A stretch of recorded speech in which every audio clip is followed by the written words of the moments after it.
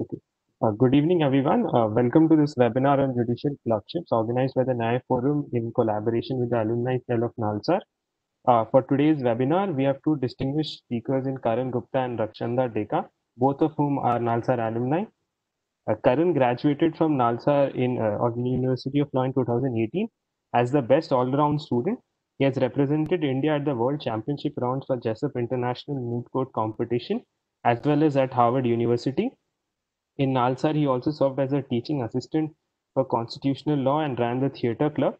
He was a judicial clerk with Dr. Justice D.Y. Chandrachud for a period of 2 years from 2018 to 2020. He was awarded the UK Chevening Scholarship and the Oxford Weidenfeld Hoffman Scholarship and shall be pursuing his Masters at the University of Oxford as an Oxford Weidenfeld Hoffman Scholar. His academic interests include law and religion, anti-discrimination law, and constitutional law. Rakshanda is a 2018 alumnus of NALSAR, Hyderabad.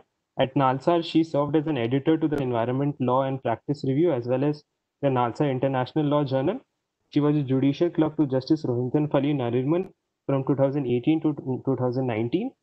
Rakshanda currently works at the Chambers of Advocate Trideep Pais and regularly appears in civil and criminal matters before various district and appellate courts in New Delhi. Her academic interests include anti-discrimination, intersectionality, and minority rights laws. The format of this webinar is that it will be in form of a Q&A session. These questions were collected from all of you and have been condensed and structured in a manner so that it can cover all the necessary topics such as eligibility, preparation, nature of work, road after judicial clerkships. And after the initial Q&A session is done, we will have around 10 to 15 minutes for any additional questions that all the attendees might have. And you can kindly use the Q&A feature in the WebEx app to ask those questions. So without any further ado, let's begin. So Rakshanda, my first question to you is that why don't we start with a brief overview of judicial clerkship and give us a broad outline of the whole thing. Right. Firstly, thank you everyone for making time to be with us for this webinar. It's great to see that like so many people are actually taking interest in clerkships, as it's a lot more as compared to like maybe just a few years ago. And yeah, so to put it very briefly, a judicial clerkship is a one-year engagement typically where you're attached to a sitting judge of the Supreme Court or the High Court. And your job profile would vary from chamber to chamber. And I cannot emphasize this enough, that the job profile of a law clerk, whether at the Supreme Court, and I would presume at the High Court as well, is not standardized by any means. So even then, roughly what your job would include is that, you would get to interact on a day-to-day basis with the judge that you're attached to and sort of get some insight into what their work involves, what sort of matters come to the Supreme Court, whether at the appellate stage or as original proceedings, and what sort of factors are important in the deciding of these cases, right? So it's a great opportunity to have also if you're sort of trying to figure out whether it is litigation that you want to pursue after, or if it is something that you don't want to pursue, either way, right? And at the outset, it is important for me to also clarify that there's more than one channel through which you can undertake a clerkship, right? So, of course, there is the examination which is conducted by the Supreme Court. The second route is that you undertake a judicial internship at a chamber of your choice, and then that converts into a clerkship. And the third would be that you undertake a separate independent recruitment process, which is carried out by the chamber of your choice, the chamber that you're looking to apply to. So that would have an application process followed by a screening, followed by an interview, followed by selection, right? So for the purposes of this webinar, just to sort of define the scope of this webinar, I had sort of taken up the clerkship through the second route, which is that I had undertaken a judicial internship.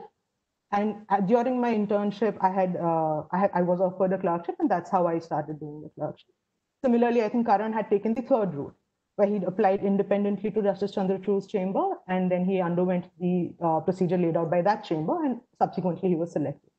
So to that extent, the two of us have not undertaken the examination ourselves. And while we will be trying to answer all questions that come in the course of the webinar, our knowledge would be limited by our experience, and anything that we're able to tell you about the examination at least will be sort of second-hand information. Thank you, Rakshanda. Going to our first set of questions, which are regarding eligibility to becoming a judicial clerk. So my question is, what are the most basic qualifications required to be appointed as a judicial clerk? And could you distinguish between the internships and the clerkships? Yeah, first, before I just begin, thank you so much, Ankush, for that warm introduction. I must also add that I'm really happy to be sharing this webinar with Rakshanda, who's been like a really great batchmate, and I think she's just a really good human all over. So I'm really happy to be sharing this with her. Quickly jumping into answering your question, Rakshanda pointed out briefly, she said there is a distinction between a clerkship and an internship. An internship is an informal association with the judicial chamber, like an internship at any office, which is typically for a shorter period of time. So in some offices, it's either 4 weeks or 6 weeks. At DYC's office, we've also had interns who stayed for 6 months. But a clerkship is a formal association with the Supreme Court or the High Court at which you're working. Generally, you sign a contract. And like Rakshanda said, it's typically a year-long project. Right? In terms of the salary, we'll of course get into it, but that is the basic difference between the two. I think there are two extremely basic qualifications that are required, and we'll go into the other ones as the webinar progresses. The first is that a judicial clerk is a graduate, right? So you either finish a 3-year law degree or a 5-year law degree. Anything that you do with the judicial chamber during law school is a judicial internship. It's not a clerkship, right? The second thing is, at least for the Supreme Court, because a lot of its functioning is largely in English, even in terms of writing the judgment, basic command over English is, I think, a basic qualification for a clerkship. These are two things that I would flag off as the most basic qualifications. Of course, now we'll proceed to other parts of it. Thank you, Karan. My next question on eligibility is for Rakshanda. And so the question is there a grade or a marks cutoff to be appointed through the personal application route? For say, like example, to be in top 5 of the batch or 90%, or say a higher 60 or in 7 GPA, whatever. Right. So the answer to that would definitely be a no, that your grades, whether you're in the top 5 of your class or not, is not something that's sort of like a sine qua non to your clerkship application, right? Of course, what matters is that you have a holistic application, right? It's important to have a well-rounded sort of record through law school or till the point at which you apply, right? As part of that, it might aid your application to have above average grades, right? But there are other factors that weigh in as well, right? And that again varies from chamber to chamber. So if say there's a particular chamber that values a litigation internship, they would not rule out your application just because say you are not in the first 5 or 10 or 15 of your class, right? So it's definitely not a mandatory sort of requirement to be at the top of your class. Thank you, Rakshanda. So the next question is again with regard to eligibility, and this is for Karan. Is prior experience as a it's again for Rakshanda. Is a prior experience as a judicial intern a prerequisite qualification, especially with the same chamber? It's not a prerequisite. It's definitely not a prerequisite, but it helps. It helps in many ways, right? So I can say this for my chamber, and it's in my conversation with Karan, he said this is the case for his as well, is that when you take up a judicial internship prior to your clerkship, it does two things, right? One, it lets you sort of ease into that office over a prolonged period of time. So you're able to assess that office and see if it's a good fit for you, right? You get a sense of how the judge works. You get a sense of how his current clerks work, right? So you get some time, as opposed to say a direct application at the time of recruitment, to assess the office. Similarly, the second thing is that the office gets to assess you as well. Yeah. Right. So if they get to see you on your briefings, if you're briefing clerks or you're briefing the judge directly, that definitely has a bearing on their assessment of your application for a clerkship. But it's not prerequisite by any means. Thank you. Next question is regarding Karan. Is prior experience in corporate law or a strong interest in corporate law something that disqualifies you for the post for applying for judicial clerk? I think there is a misconception, Ankush, that people who are judicial clerks must show an inclination only towards constitutional law. I don't think that's required because, the docket of both the Supreme Court and the High Court is a bunch of matters that include company law, commercial law, SEBI matters, tax law.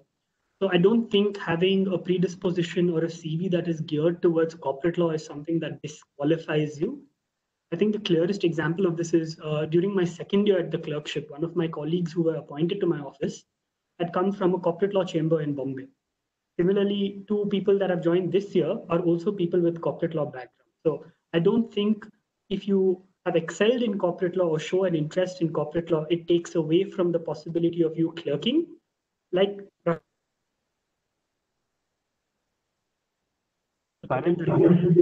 we just lost you for a while. Can you hear me now? Yeah, now. Yeah. Like Rakshanda said, as long as you have a more holistic CV that shows the ability to dedicate to work, I think that should be enough. Yeah. All right. Thank you. Karan, the next question is, do you need to... I think Rakshanda may want to add something. That, in a lot of situations, depending on the roster of your judge, right? If your judge, say, has a commercial roster primarily, it might actually work to your advantage that you're coming from a firm background. Like Karan said, that, I had a colleague who came from a corporate law background, and in a lot of ways, it can actually be advantageous subject to the roster of your judge. Thank you. So next question, Karan, is like, do you need to be enrolled as an advocate to apply for a judicial clerkship? No, you don't. Both Rakshanda and I joined as judicial clerks in 2018, which is before we took the bar exam. So we signed our contracts before we even appeared for the bar exam. So you don't need to be enrolled as an advocate, but yes, you need to be a law graduate. Thank you. Moving on to the next part of the format of the questions, which is regarding preparation. So the first question is for Karan. It says, what activities through law school aid in procuring a judicial clerkship, internships, or whether it is internships, publications, courses that you take, etc.? I think this is a really important question, Ankush, because a lot of law students think that or ask whether there's any specific section in a CV that is indispensable to a judicial clerkship application. So, for example, do I have to moot in law school or do I have to participate in debates? I think Rakshanda has said it perfectly when she said that what's important is that you have a holistic or an all-rounded CV. So in the leading up to a clerkship application or preparing for a clerkship application doesn't mean that you have to specifically had mooted in college or written too many papers. But as long as, like Rakshanda said, you have a holistic CV, it works better. We are, of course, in a system where, having good grades is not necessarily a marker of intelligence, but having good grades definitely sets you apart from other candidates that apply. So if there's something you actively work towards in law school, grades is definitely one thing. The second is the reason why publications serve some value is because as compared to everything else on a CV, publications show your ability to contribute back to academia or actually be interested in research and bringing a fresh perspective to the clerkship. So I would highlight these two things to work on, but also clarify that the approach to an application is not thinking that there is one section that you absolutely must have. Not everyone has mooted in college or not everyone has debated in college. And that's perfectly okay. You take what is your cup of tea and excel in it. And I think that shows enough of your ability to dedicate to a clerkship. Thank you, Karan. Yeah, so the next question is for Rakshanda, which says, which is the ideal year of college or age to apply for a clerkship? Right. So in terms of your eligibility sort of criteria that the Supreme Court lays down, there's an age bracket within which you can apply, which is 18 to 27. Right. In terms of when you can apply from law school, you can only apply in your final year. Right. So you're eligible to sign up for the exam that the Supreme Court conducts, even while you're in the final year of your college. Through all the other years, you'll be eligible for a judicial internship, right? Which can very well set the ground for a subsequent judicial clerkship, right? But in law school, you're eligible only in the 5th year. And if you're applying at a later point in your career, say after working at a firm or working elsewhere, and as long as you're within this bracket of 27, you are eligible to apply. Yes. Thank you. Okay. So the next question, Rakshanda, is, does it matter which institution you have pursued your undergrad education from?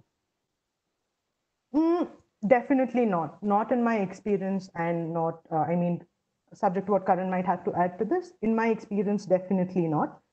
Because again, like I said earlier, what matters is that you've done well at what you've done in law school, right? It is not necessary that you were the top of your class. It is not necessary that you were at multiple medals or whatever. As long as you've done multiple things and done them reasonably well, it suffices, and it doesn't matter where you come from. And to sort of put that in context, in my office, we were 5 of us in the same term when I was clerking.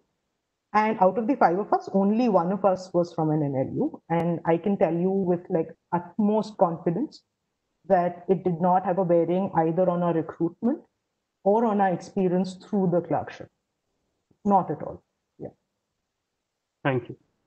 So the next question is actually for for the both of you regarding preparation, which says, what factors are crucial in the decision-making process of being appointed as a judicial clerk? Are there any parameters on the basis of which applications are assessed? Rakshanda, you want to take it first? Yeah. Sure. So see, again, this is very subjective and it would vary from chamber to chamber, right? Like in some chambers, like say in mine at one point, what mattered, what was crucial is that you come in for an internship, even if it is even if it's as brief as 2 weeks, extending up to 4 weeks, 6, whatever, right? So we preferred that people came in for an internship first, right? So that formed a part of your assessment. But especially now with the COVID pandemic and everything, scheduling internships, etc., has become increasingly difficult. So yes, your CV is what one would go by to a large extent, right? In your CV, like Karan mentioned, your grades will matter to some extent, right? Again, like we clarified earlier, not in a way that you have to top your class, but have good grades. Try to have good grades if you're still in law school. Your prior internships might be taken into account, whatever your prior work experience is, right? Depending on what the judges chamber is looking for. Yeah. Correct. Yeah, I would only add a little about my office in that sense. When you apply to Justice Chandrachud's office, for example, there are 3 things that an applicant is required to send in. One is a statement of purpose of not more than 500 words, which outlines the motivations to work at a chamber. Right. Then it's a writing sample, a legal writing sample on any topic, which can be up to 1,000 to 2,000 words. And the third is a CV. So, like Rakshanda said, it's specific from each office to office, but generally moving into a clerkship application, either at the Supreme Court or the High Court, these are 3 documents that you should generally have ready, because they're something that help in a more holistic assessment of the candidate. Thank you. Rakshanda, do you have anything to add? No, I'm good. Go ahead. So moving to the next set of questions, which is regarding the nature of the work. This is for both Rakshanda and Karan. What are the primary tasks carried out by a judicial clerk on a day-to-day basis? Rakshanda, if you want to go first. Right. So in terms of what the clerk's work profile is, I would split it into 3 broad heads, right? First would be the briefing component of what you do, whether it is oral or written, right? Okay, actually before that, just because I'm presuming there are a lot of law students as well, the way the week progresses at the Supreme Court is that matters are split between miscellaneous matters and matters that are listed for regular hearing, right? So on Mondays and Fridays, usually fresh matters are being listed, right? Which are either being admitted or not admitted to the Supreme Court, right? So on those days, there'd be anything between 40 to 60 matters that are listed, right? Those are the miscellaneous days. So a bulk of the work that I did during my clerkship was reading these files and briefing the judge I was attached with on these files, right? So that forms a very, very large component of your work. And I can actually come back to this in greater detail later. But this is very, very important from, if you're looking at it from a perspective of pursuing litigation after your clerkship. Because, as a new lawyer who's just started litigating, you would be briefing seniors, you would be briefing your colleagues, your senior colleagues, right? And this is a skill that's very helpful for that. It keeps you on your toes because you're sort of directly answerable to the judge. And while it can be a little daunting at first, right, it can be somewhat intimidating, but in the long run, it lets you sort of overcome mistakes that you make, say, in your initial weeks, And that sort of leads to a process where you're confident about how you're going about briefing seniors. That's one part. The second part is assistance that you can offer in terms of writing and research for judgments, right? So when the judge is writing a judgment, you would essentially be carrying out research assignments which support the judge in writing those judgments, right? So this could range from whether it is case law-based research, whether it's statute-based research. Sometimes you'd be doing some archival research. Again, I'm sure this will vary from office to office, but forms a very crucial part of the clerkship experience. And the third part for me would be all the other sort of academic and ex officio obligations that the judge has, whether it is writing for publications or speeches or anything else. He'd be writing a foreword for a book. You'd have to do some research and provide material for that. Right? So these would be three broad components of what you do. And a fourth component, which I think in some offices is very, very pronounced, it wasn't as much in my office, is your presence in court, right? So if you're doing oral briefings, that's a time-consuming exercise that sort of makes you have to, because you have to balance your time between court and office, right? The fourth component in a lot of offices would be your presence in court, where you sort of see court proceedings, take notes, and things like that, right? But that would largely be the scheme of it, as I see it. Thank you. Karan? Yeah, I would say a little similar to what Rakshanda said. I'll personalize it a little more towards the office and also keep it broad in general. I think there are four really distinct components. Like Rakshanda said, the first is working on files, which for most clerkships takes a bulk of the work you do at the office, right? So in some offices like the one that Rakshanda worked at, you orally brief the judge on every file. In some offices like the one I worked at, you don't orally brief the judge unless he specifically wants a matter to be orally briefed. The second is to work on speeches, academic work, forewords, research work. This takes the form of putting together research and giving it to the judge with whom you're working so that they can structure their work accordingly. The third is judgment work, which varies very much from office to office.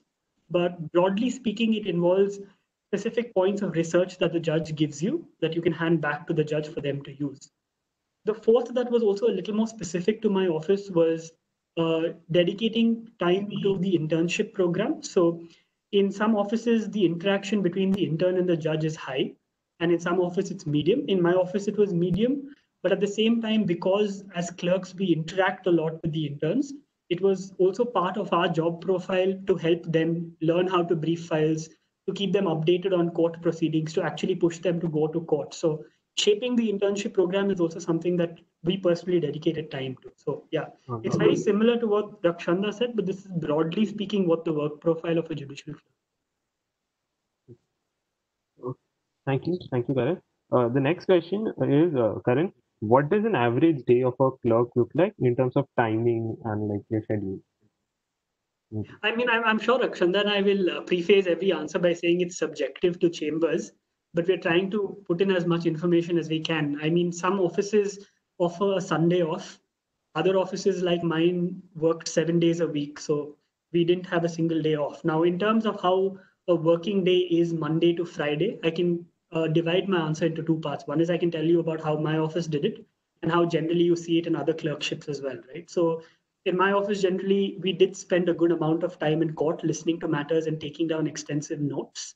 So on days I would spend maybe 10:30 to 2 o'clock in court, right? On the days when there were actually arguments, I would come back, I would supervise the files and supervise the interns till about say 7:38. And if there's any other work, I would wrap up by 10:30. So any normal working day looked at around 10 o'clock to 10:30. Some offices, like say the ones Rakshanda worked at, started really early because they had oral briefings. So Rakshanda started at 6:30, and I'm sure she'll tell you more about that, right? Saturday and Sunday is a time when most judges spend time in the chamber working on judgments or files or other matters. So we also stay back the entire day in the chamber with them and help them out. So broadly speaking, while some offices have an emphasis on going to court and attending court, some offices don't necessarily have that emphasis. But it only means that there's enough work to go around that focuses on the different components of the four things that a clerk does. So it's not to say that you have to go to court or do not have to go to court. it always boils down to what your judge thinks best enables them to do their work better. Thank you, Karan. Rakshanda, do you have anything to add to this? No, I think broadly it is what Karan has covered. And it is correct that some offices start a little later in the day because we did a round of briefings before our judge left for court. So we'd start a little early, say 7:15-ish is when we'd start briefing on most days. But then again, it was dependent on work. We could start later depending on work. But the average work timing in my office was probably say 7 in the morning to, I'd say 9:30, 10 at least on a good day. And depending on work, you would shift around. Yeah, I would only add to that because I forgot to say, and like Rakshanda said, it's on good days. So, I mean, one of the things that you have to be prepared for in a clerkship is there are days that are not so good. So when regular days can go up to 10 o'clock, there have been days where I'm sure both Rakshanda and I, we've just stayed till maybe sunrises or all night in the office and come back at regular time and got started. So a clerkship is extremely strenuous, but of course, it's also very rewarding. Thank you, Karan. Thank you, Rakshanda. The next question is to Rakshanda. It asks, what are the contract terms? 1 year bar from SC, lifetime before your judge, and what is that clerkship term? And are there any possibilities of an extension? Right. So, like I said earlier, typically you sign a 1-year contract, right? This is extendable. In Karan's case, he did extend it, which he can tell you about. That in terms of your contract terms, it's a 1-year contract. A premature discharge is something that is possible, right? It can happen from the registry's end, which is from your officer's end. You can do it from your end. You would have to give a notice period. And of the more important terms is that there is a 1-year bar on a judicial clerk who's on the Supreme Court roll from practicing before the Supreme Court, right? So when you end your clerkship, 1 year immediately after that, you cannot practice before the Supreme Court. And there is a bar in perpetuity to appearing before the concerned judge, before the judge to whom you were attached. So, for example, I can never appear before Justice Nariman, right? So those are the bars. The other very important part of the contract, which you kind of only figure once you get on the job, which is not otherwise talked about very much, is your confidentiality obligations, right? You are bound by the contract to maintain sort of utmost secrecy in terms of the work that you do. That's the nature of your job when you're working with a judge at the Supreme Court, right? So you will have to be very, very mindful of not mentioning things about your work or any information that comes to you by virtue of being a judicial clerk on any public platform anywhere else, right? In fact, the contract actually says that the contract is subject to provisions of the Penal Code as well as the Official Secrets Act, right? So it's a fairly high standard, and that's something that you would have to abide by. All right. Moving on. One little thing, sorry, can I just add? The other thing is that you cannot simultaneously be engaged with any other job, like goes without saying, during the clerkship. And you cannot appear, like you can't sort of one day be like, I'll appear for my friend and quickly come. You can't appear before a court. You can't appear for a court during your clerkship. Thank you, Rakshanda. The next question, Karan, is that how is a clerk's time split between the courtroom and the chamber? I think I partly answered this in the previous one, but it depends on where the emphasis in a chamber is. So, for example, if your clerkship is largely around briefing files for admission days, then there is no real requirement to be in court unless the judge specifically asks. From my experience, there were two ways in which we did it. When there was a big matter or a sensitive matter, we clerks always made it a point to be in court and take down notes. Or if there was a specific matter which my boss asked me to be there in court for, I would do that. I mean, in my office, we definitely spent a lot more time in court. But again, I think it's a fair balance. I don't think judges would ask their clerks to not go to court because it's inherently a part and parcel of clerking to actually get the opportunity to witness some of the greatest legal minds argue in the court. So if a judicial clerk specifically asks the judge, can they go to court? They wouldn't say no, but it's always subject to getting the work done on time. So whilst it varies from office to office, like I said, it comes down to where the emphasis is on in terms of work culture in the office. Thank you. I just like to tell all the attendees to kindly ask the questions in the Q&A feature instead of the chat that will make it a lot easier to ask it at the end. Okay. So moving on to the next set of questions, which is the road after judicial clerkships. So first question, Rakshanda, is could you does a clerkship help a prospective litigation career? And if it does, how does it help? Is it worth investing 1 or 2 years? Right. I think I would say in my experience, it does definitely sort of help a career in litigation, not just from the perspective of you being recruited by a law chamber, right? I think if you work with a judge and worked closely on matters on a day-to-day basis, that definitely carries value from the point of view of recruitment, right? But it's also, I think, about the skills you carry over from your clerkship to your practice, right? So when you're reading files, briefing your judge, you get a good sense of, say, how do you place material before a court, even as an advocate. You see what sort of supporting documents are prioritized in what manner across subject matters, right? And that's valuable experience to carry forward to a career in litigation. So yes, I've personally found it very, very helpful when I've switched on to litigation. Oh, that's. Oh, thank you. So the next I question. just, Ankush, if I can just add that. Yeah. Yeah, I think I agree with Rakshanda. I haven't gone into litigation yet. I hope to litigate after I come back from my master's. But I think there are 3 things that I've taken away from my clerkship that I think really help in litigation. One is just in terms of having comfort in reading an entire file. Because of the number of files that you read or brief during a clerkship, you start picking the nuances of how to get a more holistic idea of the entire matter. So whilst you're focusing on the nuances, you also start getting the broader picture legal points that are involved in a matter. The second thing I think, or the way in which I think it helps, is you have a chance to watch senior counsels as well as junior counsels argue at the highest court or in a high court. And what you notice is when a file can have maybe 10 different points, the specific logic and reasoning that goes into picking specific legal points and the method of arguing them is something that you watch at the highest level. So that really helps. And the third thing that I've personally taken away from my clerkship is having clerked for 2 years, I've noticed that I've been able to work on my own language in terms of now when I actually write something in terms of an academic paper or otherwise, my language is a lot stronger. It's a lot more concise because you're so focused on reading judgments, on reading research, on reading some great articles, listening to the best arguments. So it definitely fine tunes the way you put arguments out. Again, in addition to that, one sort of practical advantage that I sort of felt when I made the switch was that because, especially if your judge has a diverse roster, right? The chamber I worked in had a fairly diverse roster. So it lets you sort of get a sense of what sort of matters interest you.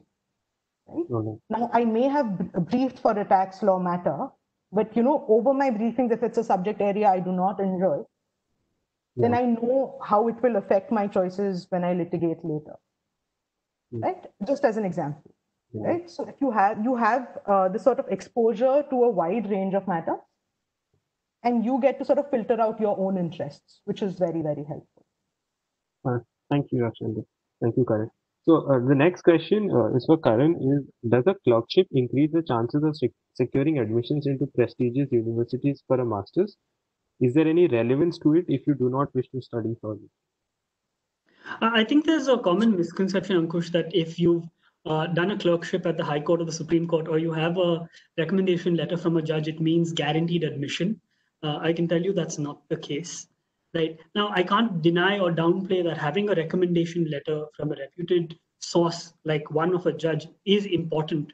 But having been through the process through the last 2 years, I've also come to understand that with a master's application, it's a real holistic application. So there are so many components. You need to have an extremely focused statement of purpose. You need to demonstrate skills and dedication in your CV, and then have an add-on with recommendation letters. So do recommendation letters help from a clerkship? They do. Do they guarantee admission into prestigious universities? They do not, right? What I want to add here is that from my personal experience, because I think a clerkship involves such a broad range of work and also hard work at a lot of times, I think personally it makes sense to have a motivation that surpasses a recommendation letter.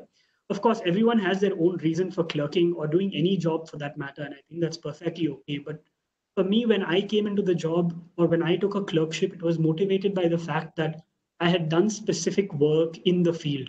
I'd worked on constitutional law, served as a constitutional law TA. I'd written a couple of papers on judicial discretion. And because I wanted to pursue my master's in that specific field, I thought that a clerkship is relevant. So, quickly summarizing, it does help, but it's not indispensable or something that guarantees you an admission. And I think, generally speaking, if you want to justify a clerkship in its totality, you may want to look beyond the recommendation letter as the sole reason for clerk. Thank you. Thank you. Thank you. The next question for Rakshanda is a judicial clerkship helpful for a career in academia? See, that's not something that I have first-hand experience with to tell you, because that's not the switch I made. But I think I would relate it back to Karan's response to whether it helps you with a master's, right? Because it is quite unlikely. Like, I don't know of a case where someone's done a clerkship out of law school or a few years out of law school and, directly sort of dived into academia, right? You would ordinarily pursue your higher studies and then come back. So at the least, it is as helpful for academia as I would presume it is for a master's degree, right? So I think it's the logical extension after that. So I don't think it's a direct option that you dive into. I mean, that's my understanding, but again, this is limited by my experience. Karan, do you have anything? No, I'd agree with Rakshanda. Thank you. Thank you. For the next question, Karan, the question is: does a clerkship reduce the chances of pursuing a specialization or a master's in a corporate law course? I would relate this back to one of our initial answers, that there's a presumption that what you do at a clerkship is only constitutional law. I mean, there are a lot of matters that you do, including MACT matters, which is Motor Accident Claims Tribunal, or insurance calculations, or tax matters, or SEBI matters. But the point is, because you've clerked, it doesn't reduce your chance of doing a specialization in corporate law or commercial law. So, for example, now, though I'm not doing a specialization in that, the reason I can say that is because I've had immediate colleagues or I've had friends who have also applied after the clerkship for a specialization in commercial law or insurance law, right? Yeah. And it always comes down to how best you're able to justify the decisions in law school as well as in your work experience. So a lot of it is about constructing a more coherent narrative about why all the things that you've done in the past logically lead you to the masters which you want to do. So it's a lot more about packaging and not about one of those, you only have to do human rights or constitutional law to get a certain master's. So if you've done a clerkship, I don't think it either reduces or increases a chance specifically for commercial law, because a master's application as a whole is just a different ballgame altogether. Also, I think from looking at it practically, it is very hard for you to decide how your clerkship will go in terms of subject matter. Yeah. Right? Because your judge's roster could change at any point in time. You will have to do whatever that judge is required to look at. Right? So it makes sense to go in with an open mind to that extent. Like, you could get lucky, like I did, in a way that my judge had a diverse roster, but I had great colleagues and all of us had somewhat varied interests, right? So among ourselves, we would try to sort of read files that are within our interest area and brief those files. But that's an internal adjustment question, right? And you may not have the luxury of that sort of an option at all points in time. When you go in, you should go in knowing that, you may not necessarily be able to align it with your higher studies plan. Yeah. Thank you.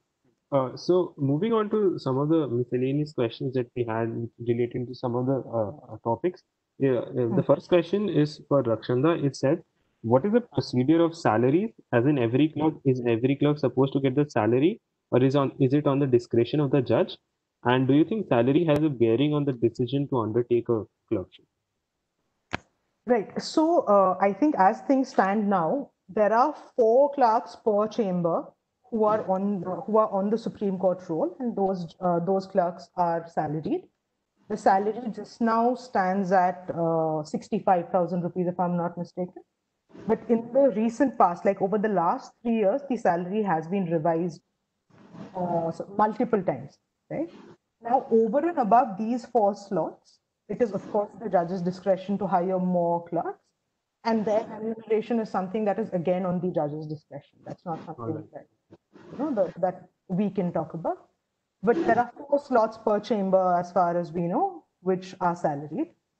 In terms of whether it has a bearing on your decision to pursue a judicial clerkship, I think at a point it did, right? But even now, depending on what your personal obligations in life are, what your financial constraints are, and what your financial obligations are, it obviously might have a bearing, as does any other job. But I think it's more competitive now than it has ever been before, in terms, like, the salary as compared to, like, say, the litigation chambers or anything else. And like Karan mentioned a while ago, that earlier it was seen as a stepping stone to higher studies, like, whether at an Oxbridge or at an Ivy League or whatever, people viewed a clerkship as like, as a ticket to a good college for your higher studies, right? So even when, say, your salary was not as competitive as it is now, right, people may have still undertaken it for quote unquote CV value. But I think that has significantly changed now, because it's not as much, I won't say it is not a constraint, because it would depend on our individual obligations, but it is much lesser a constraint than it used to be, right? And in that sense, I think how people view clerkship should also widen, and has in fact widened, right? That it's not just about your master's degree, there's a lot more. It's like a much wider sort of skill set that you can build on this. Do you have something to add?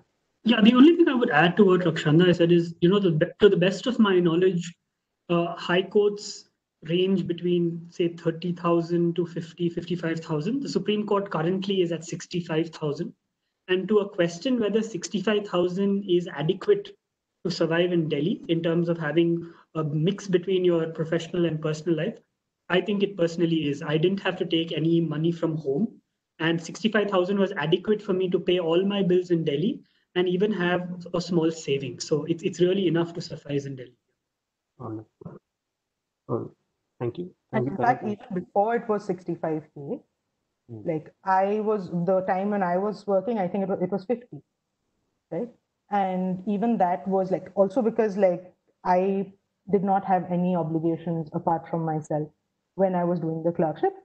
I managed to meet all my expenses quite comfortably, and also had like a very minimal sort of a saving component. But yeah, it does suffice usually. With 65, I would think it's more than comfortable. Very, Thank you. Thank you, Rakshanda. Thank you, Karan. The next question for Karan is, what are the do's and don'ts of a clerkship in terms of confidentiality, integrity, and all, and other related? I'll start with the do's, right? I think one of the more important do's in a clerkship is to be extremely proactive, right? The idea in a clerkship is about the value you bring to the clerkship is something that's dependent on you. So, for example, one of the things we would do in our chambers is to be extremely aware of new academic literature that is being produced all across the world, or some new judgment that's been handed down by a high court or a Supreme Court elsewhere across national frontiers, right? So being proactive in terms of really understanding new literature out there and actively bringing it to the attention of the judge with whom you're working, right? The second do is developing a really good work ethic. I think one of the things with being associated with the institution is that you must have really good work ethic, right? It's a great opportunity to be working with a judge, and no one denies that. So, in terms of submitting work on time or volunteering to take on more work, of course, it comes down to individual work characteristics, but it's great to have a certain dedication and drive towards the clerkship because also of the prestige it holds and the kind of learning it offers. Yeah.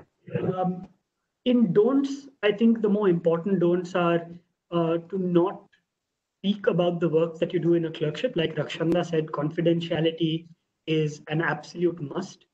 Over and above the fact that it's a contractual term, I also think it's ethic that's associated with the office.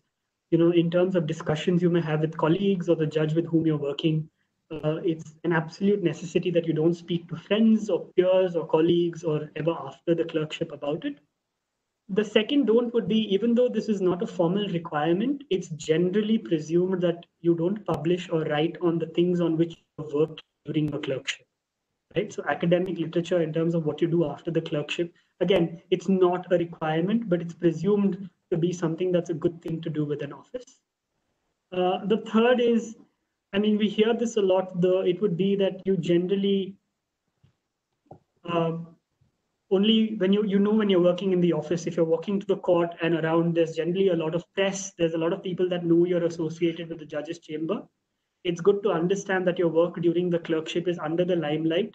It's not something that you should not use the clerkship as a manner specifically to open doors or specifically to reach certain places. I think it's just ethic that's associated with the office that makes you a little more wary with how you deal with the outside world when you are. Thank you, Karan. The next question is, Karan, is what is the difference between a High Court and a Supreme Court clerkship? Here, I would say that, again, I only have secondhand knowledge because I've never worked at the High Court, but I've spoken to a couple of friends who worked at the High Court for this session. So what I can say is the first difference, at least from what I've heard, is in that many High Courts, clerks work at the court. Right? Now, in the Supreme Court, all judicial clerks generally work in the chamber, which is associated with the residence of the judge. Right? So you stay at an office that is in their residence. And in most high courts, you actually work in the court at all times. So your interaction with the court, your interaction with the registry, with the masters in the court, with other judges in the court is much higher as compared to a Supreme Court clerkship. The second difference, I think, is in terms of the kind of research you do. When you're researching at the Supreme Court level, finding precedent is you're generally also looking at Supreme Court precedent. Right? At the High Court, it's mixed because if you have a Supreme Court precedent, then it's binding on every High Court. Right? And if you have precedent from that High Court, it has persuasive value unless it's of a co-equal bench or a higher bench. So the kind of research you do on judgments is slightly different for High Court as the one that you do in Supreme Court. But this is what I would outline as the broad two differences that happen between the two clerkships. Thank you, Karan. Rakshanda, the next question is regarding regarding the examination that happens for judicial clerkship, and as to how the examination is conducted and the nature of the. Right. So ordinarily, the Supreme Court website gives you all the details of how the examination is conducted, and I've not written it myself, but like with some help from my colleague who had come in through the examination, I can like sort of outline how it works, right? So it's a two-step assessment process ordinarily. It has a written test component and it has an interview component, right? So it's a 150 mark written test, right? Out of that 150 marks, 100 marks is law-based. So that would be your constitutional law, your criminal procedure, your civil procedure, evidence, IPC, right? That would form the bulk of your law questions. In terms of the nature of questions that are asked in the law section, there are a lot of, so there may not, because this is entirely MCQ, by the way. So there won't be like a lot of application-based questions. There might be a lot of direct factual questions. So it will be helpful to remember important provisions, right? In terms of material that you can use for this section, again, based on recommendations that I've had from people who have written this exam, the material that's available for the preliminary judicial services exam is something that you can rely on for this section, right? Because preparatory material for a judicial clerkship exam is not something that's like, dedicatedly available, right? For the other 50 marks, that is your general knowledge and basic English comprehension, etc. Right? So the same prep that you do for your CLAT, right? The prep for this section would be similar to that. So this is 150 marks, right? Now your interview is a 30 mark sort of segment, right? In which there's a panel of sitting judges of the court, right? In the Supreme Court, these are all Supreme Court judges. They would proceed on the basis of information that you've disclosed in your application form, and they would have copies of your CV, right? So their questions would pertain to that. It would be a mix of questions like related to law, certainly, and also, stuff about like your convenience of being in Delhi, why is it that you want to do a clerkship, what do you intend to do after, things like that, right? All So that's your interview component. And it is hard, and like there's something that I think we had gotten when we were sort of collecting questions a few days back. It is hard to preempt which judge will be allotted to you if you are coming through the examination, right.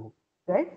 So there's a merit list that's drawn. Out of 30 marks in the interview, I think 15 is the basic qualifying mark, right? There'll be a rank list, there'll be a final list that comes out of everyone who makes it.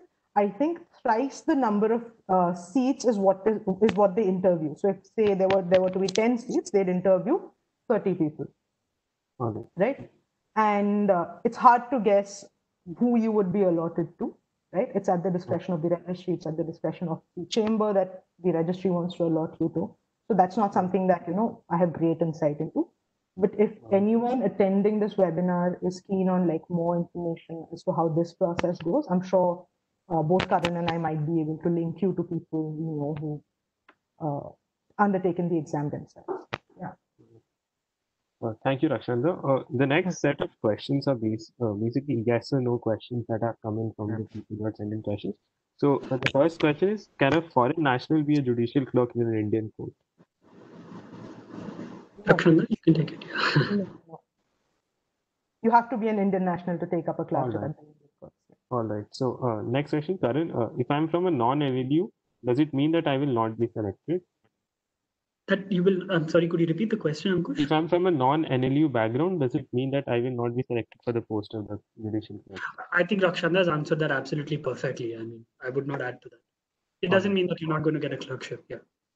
Yeah. Is there an age bar? I think this question also got answered in terms of 18 to 27. 18 to 27, that's right. Yeah. Is prior experience as an advocate disqualifying? No. It's actually advantageous in some situations. Yeah. Right? Yeah. Especially in chambers that have oral briefings. Yeah. Right? Right. Some prior experience with litigation might actually help you. Litigation or even at a firm or whatever. Yeah. Some work X actually helps. Yeah.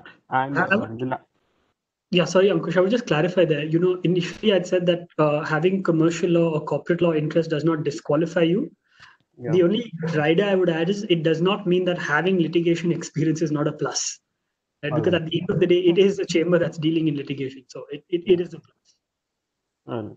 And the final question is, can the judicial clerkship be for 2 years? Which I think you had answered by saying you can ask for an extension. Yes. I think it's important to say that extensions are not automatic and based on the will of the clerk. It's based on a conversation with the judge. And if the judge has liked your work over the last year, then it's up to them to extend the clerkship. I also know a clerk who's clerked for 3 years at the Supreme Court.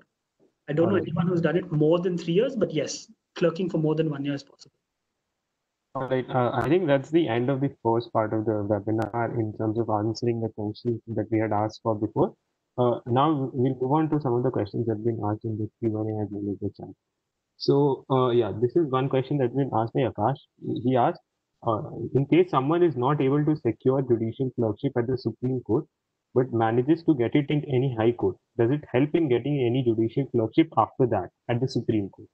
So initially someone got it at the High Court and then did that, and will that help him to get it at the Supreme Court later?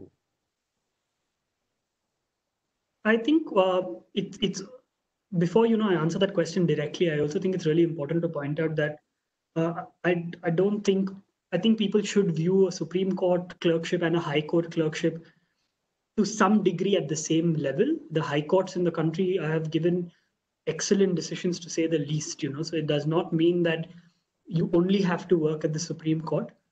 Having said that, when you're applying for a Supreme Court clerkship, if you do have judicial internships or you have clerked at a high court before, then it's a definite plus. Does it mean that you're definitely going to get a Supreme Court clerkship? No, because it's relative to the people that have applied in your year. But it's a definite plus to show that you already have that prior experience coming in. All right. Rakshanda, do you have anything to add? No, I would agree with Karan.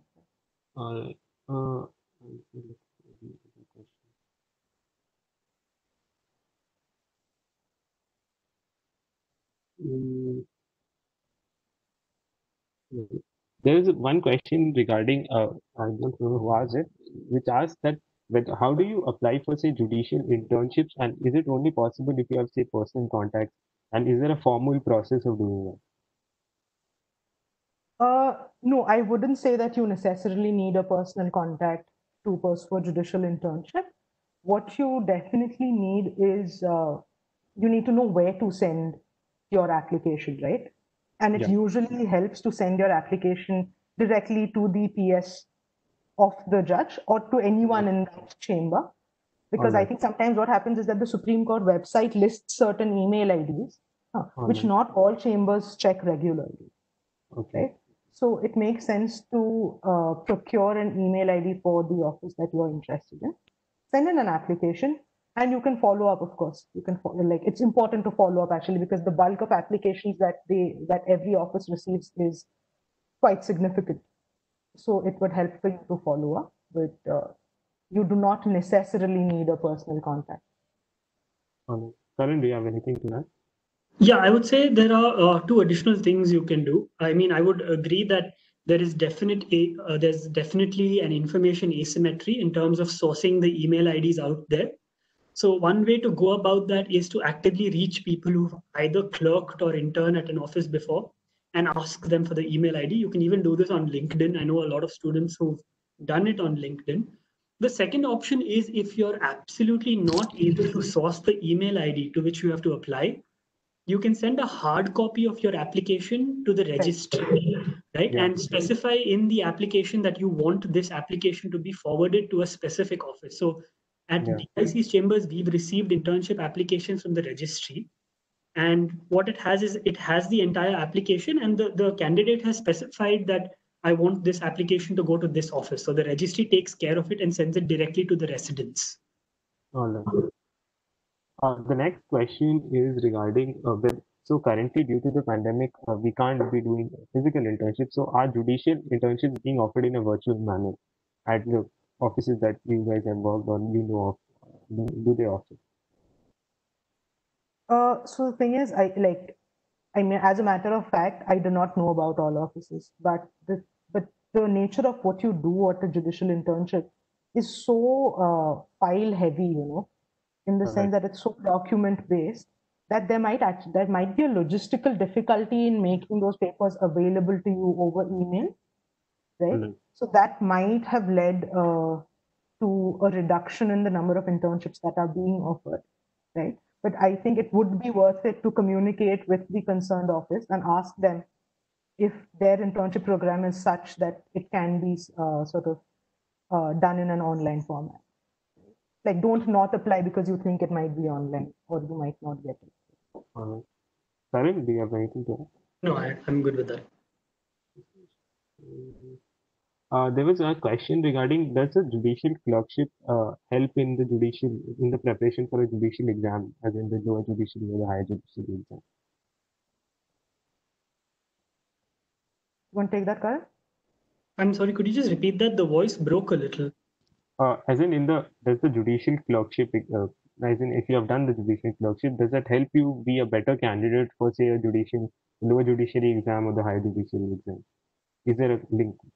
To be very honest, I know extremely little about the judicial services exam, so I would not want to offer advice where I'm not confident. All right. I don't think so. There are any. I mean, there are a lot of questions, but they've been answered mostly during the There's course. one question that I see. I think I Okay. can just ask because I think it's actually a question that's been typed out twice, which is after hearing us, it does seem like there's no work-life balance during a clerkship.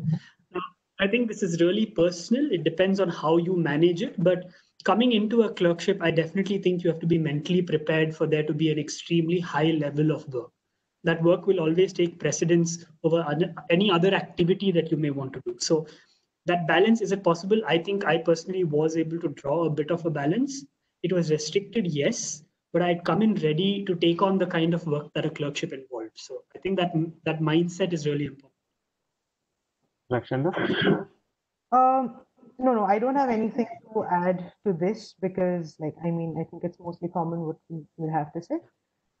But yes, your work-life balance might take a hit depending on the workload of your chamber, right? But I think, when you view it like sort of in the end, when you look back, I think for most of us, it's a worthy bargain because your learning curve is really, really steep. Yeah. Yeah. I mean, I don't want to romanticize the lack of a work-life balance. Yeah. But it is quite rewarding. I think we'll take, if I can find it. How does a judicial clerkship help for an interdisciplinary academic career? I'm not too sure. I mean, it's a little difficult for us to comment because we've not entered academia, but there's actually one question, Ankush, that I think might be worth answering, which is, when is it a good time to send a personal application to the office? Now, most offices start their assessment sometime in March, and assessment periods range between March to June. So, I heard a decision on my clerkship in May, and it ranges from office to office. But I think it's good to make sure you have a ready application by at least Jan and not delay it, because some offices finish their process really early and some late. So looking to apply in May and June is generally not a good idea because the process is already underway. I think broadly all offices, like regardless of where you want to apply, I think by January, February, you should start thinking about it and inquiring. Yeah. I think most application processes happen in like March, April. March, April is very, very crucial. Right? But definitely don't wait until April to call for the first time.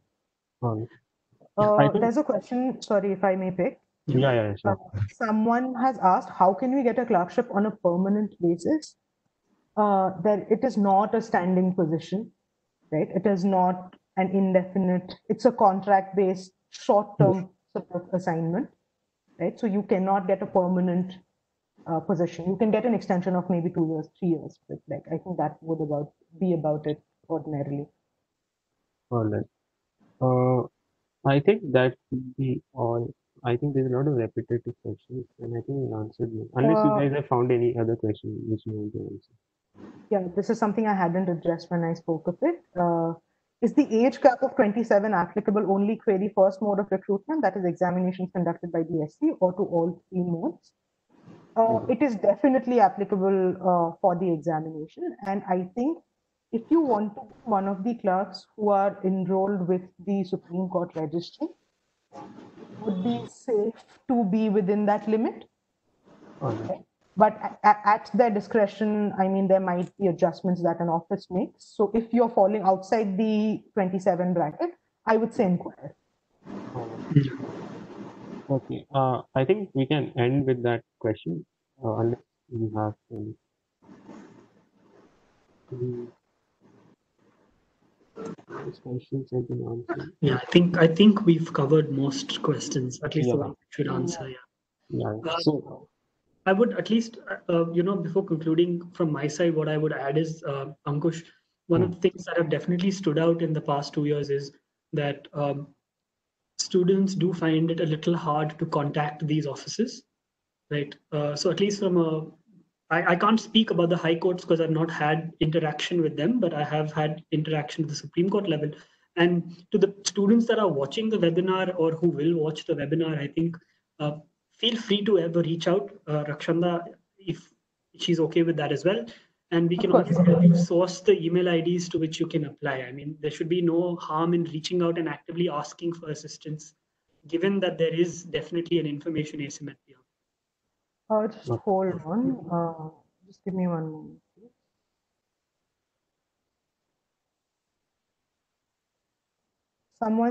I've privately received a question which says, how much does the CV of a person matter? Mine isn't a great CV. I have only one publication, couple of internships and 3 moves. Does that lower my chance of bagging a judicial clerkship? Like we said in the course of the webinar, no, it does not. Please put in your application. You wouldn't know what the specific considerations of an office are. It does help to have a holistic CV, like we said. But I mean, I did not have 3 moods when I applied. So you should definitely do it. Yeah. There's, I think, one question that I found. It says, if one has applied for masters and clerkship simultaneously and gets selected for masters after one has accepted clerkship, can one revoke the clerkship acceptance? See, it's hard for us to tell you that you can withdraw. I mean, Right. it's definitely not proper, right? It's To not accept ideal something at and all. then say no, it's definitely not a proper way to do it, and you don't want to be stepping into the legal field doing something like that. Yeah. Yeah, and especially in terms of it being a contract, so once you are formally accepted it, it Yeah. seems a bit difficult to have done. Yeah. Right. Uh, I think that, I mean, I we can think give it a we've few more covered minutes everything. if anyone has any questions, or we can close. Yeah. yeah. Okay. Okay. Yeah. So Go ahead, Ankush. yeah. So thank you, Karan. Thank you, Rakshanda, for doing this extremely informative and comprehensive webinar. Thank you for working on the questions, taking so much of time from you. Thank you for taking up so much time, and thank you everyone who attended the webinar and and send us the questions. Just to add here is that this please, you can follow the Facebook page of Nyaya Forum and the Alumni Cell and the Twitter handle for the Nyaya Forum. The Nyaya Forum also has a blog that we run, on which we post consistently articles related to the legal profession and the judiciary, and to which you can contribute as well. So please do that as well, and make sure that you at least read the. We are trying to put it up as frequently as possible. So Yeah. thank you, Raksha. Thank you. Nyaya Thank has you so also much. hosted some really great panelists before, so you should check out their YouTube channel and their articles. I mean, it's definitely a treasure trove of legal information out there. Yeah. So the Thank you so much, Ankush. Thank you so much, Rakshanda. It's been really great to join you. If there's anything I would say to the students watching, please never hesitate to reach out for help. With the legal world, there's always something that we should do to give back, and I'm always happy to help. Yeah, you should feel free to reach out to us, whether on LinkedIn or email. I think you can email Nyaya for our contact details if Yeah. you want to reach us for privately. And the videos that Karan talked about are there on the NALSAR YouTube channel under the playlist of Nyaya and Nyaya Forum, various playlists. So you can check out all our earlier webinars and other lectures that we've done in the past. Okay, so thank you, Rakshanda, thank you, Karan, thank you Thanks, everyone Ankush. for attending this session. Yeah. Thank you, Karan. Bye.